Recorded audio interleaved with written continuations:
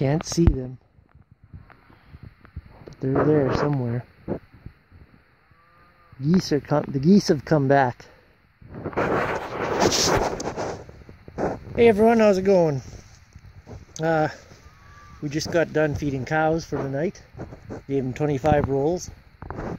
It's drying up pretty good.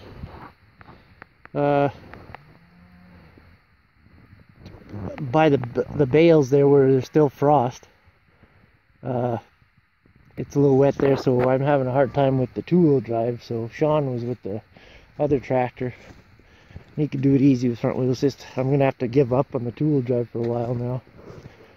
I came here with the D8 Cat. I cleaned the back side of the manure out. The other day I did the front side, but there's some straw here, and as you can see, any little bit of straw that's on the ground, it just keeps the frost in, and the snow and ice won't melt. So I kind of roughed that up so we would get rid of that. Picked up some twines. I wanted to show a couple people were asking what I bought at the auction, and there it is. Not the wagon, the POS wagon. the gravel trailer. It's a 3-dump cross dump, and I think it's a McCoy. Yeah, I picked that up at the sale last Tuesday, and it's not bad. It's a 20 yard.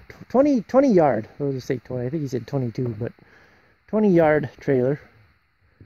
It's got a little rust on it, but it's not bad. I am going to purchase a sandblaster because I do a lot of painting. I haven't done a lot of painting lately, but I do a lot of painting, and not professionally, but I would like to purchase a sandblaster, and I don't think it would take much to blast this baby off. 11 24/5s tandem. Here's the wasn't quite sure. It has the couple brake pots for letting release the dump. You can do it manually, which I did. You have to, the guy was telling me, he said just this way he did it was he had a cord, an extension cord, and what he did was he just had, because he used different trucks, he would wire it into his truck through the cigarette lighter. I don't know how he got it into the cab, but yeah, he put it in, hooked it up to the cigarette lighter and then to a toggle switch.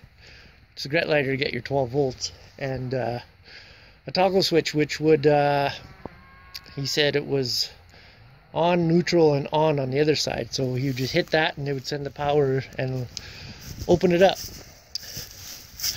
and close it, I guess. So I was just wondering though, what would be a safety on here so it doesn't open up? You sure we wouldn't want that to open up on down the road carrying some gravel. So, but anyway, yeah, that's going to be my project. We'll be painting it up. I think I should keep it white or go to a different color. White's the easiest and the cheapest, but everything is all white. So I'll paint up the 2x8 on the top. I saw a couple grain trailers today. We hauled in a load of grain today, and they were a golden brown. And I thought that was pretty nice looking. So yeah, that was my auction purchase, along with the GPS, which I will have to start installing soon. There's my air seeder over there. It's hooked up to the 9280 right now, and I'll have to get that fired up soon. Yeah, so that's all for now. Yeah, let me know what you guys think in the comments, if I should keep it white or change it a different color.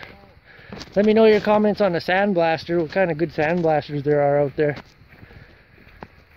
And preferably Canadian made ones, because, you know, there's more places to get those around there than out of the States. But if they sell them in Canada, I don't care, whatever. Give me some recommendations if you have any.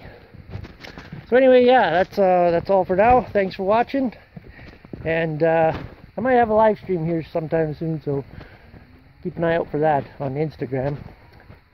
I'm on Twitter, Instagram, and Snapchat, so just look under the description there and you'll see how to add me. Alright, thanks for watching. Make sure you comment, click like, and subscribe. See you later.